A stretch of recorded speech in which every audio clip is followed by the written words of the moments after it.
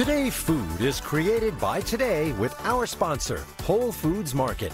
Whatever makes you whole. And this morning on Today Food, it is Meatless Monday. From actors to athletes to folks simply watching what they eat. A lot of people are jumping on board the plant-based eating trend, and these days vegetarian meals are tasting better than ever. All vegetables should be cooked right from the frozen state. No longer just plain peas, plants are packing a punch. Plant-based eating is eating just plants, not using any processed foods like things with sugar, refined grains. If you're really going to get people to eat healthy, it also has to taste really good with garlic and onions and vinegars.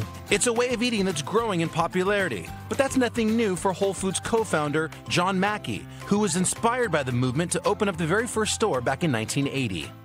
Named the food trend of 2018, over the last decade, consumers under the age of 40 have upped their fresh vegetable intake by 52%. Food is evolving at such an incredibly fast pace. As a result, we're getting amazing new talented chefs who are able to produce super healthy but super delicious food.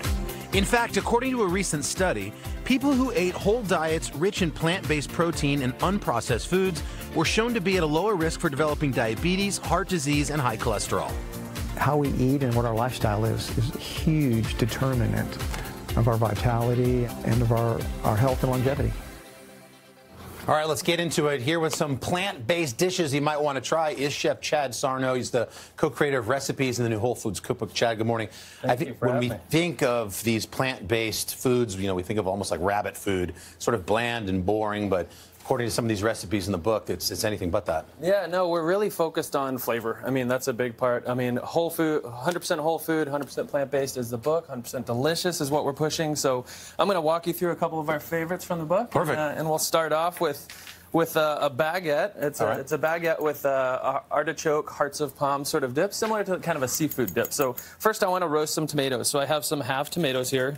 I have some half tomatoes, and by roasting and slow roasting, you're intensifying the flavor. So I'm going to go ahead and add some thyme in there, some crushed garlic also. Does it matter how the tomatoes sit in there, whether they're down or up? Not necessarily. Okay.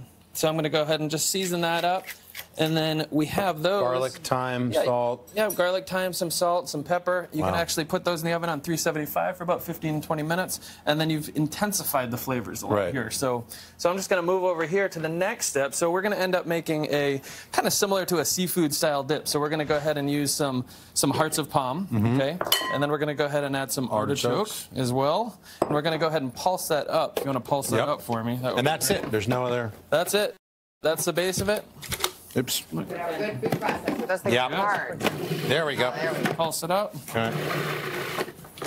Excellent. That looks good. Okay. And so you want to get a nice consistency there, kind of similar to like a crab dip. You know? So then we're going to move over here. This has been in the bowl. We're going to go ahead and add all the additional ingredients here. So I have some non-dairy cream cheese. There's lots of them on the market. This is an almond cream cheese out there.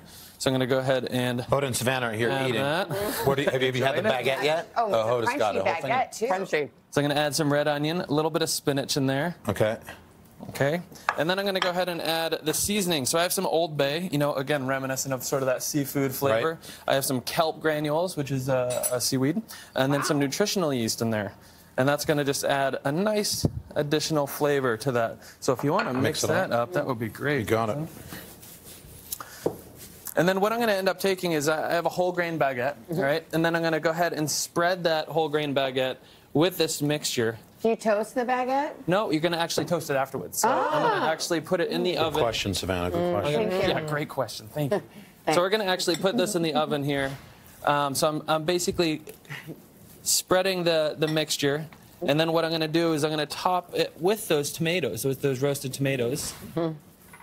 And this is great just as like a dip thrown on. I would never even think. 30 seconds. You better get to this pizza. About adding nutritional yeast or kelp seeds or the Old Bay spice. But between the Old Bay, the garlic, I mean, these are powerful, the roasted tomatoes. This is where all that flavor is coming from. Yeah, you're getting a ton of flavor. Also, the texture is what people are sort of used to with the seafood dip. So let's go ahead and move on to the next one here. We're going to make our take on a Whole Foods style pizza here, Carson. So what's your crust? It's a whole wheat crust. Yep. Okay.